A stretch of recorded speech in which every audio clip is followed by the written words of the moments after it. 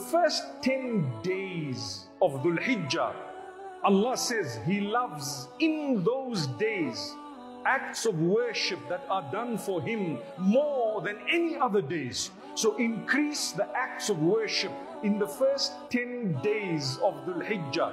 One might argue, what about Ramadan? Ramadan, the nights are more valuable. Dhul Hijjah, the day is more valuable. There are no days within which good deeds are more loved by Allah than these 10 days of Dhul Hijjah.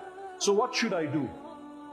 The moment the moon is sighted and it is declared that the month of Dhul Hijjah has commenced, you will find that the blessings have commenced too of Dhul Hijjah. The 10 days of Dhul Hijjah, the first thing you do before you think of doing good deeds is to cut off the bad. What is the bad? Swearing, deceiving, major sins such as adultery, someone intoxicating.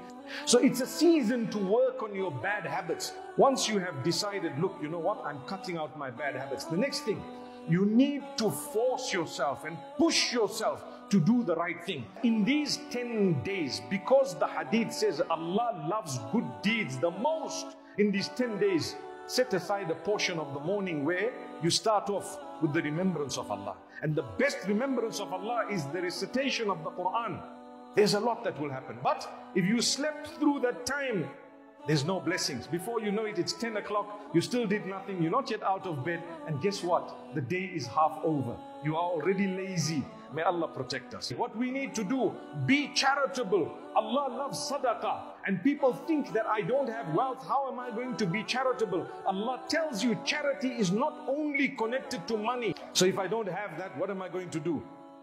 To speak properly to someone is a charity. To be able to smile is an act of charity.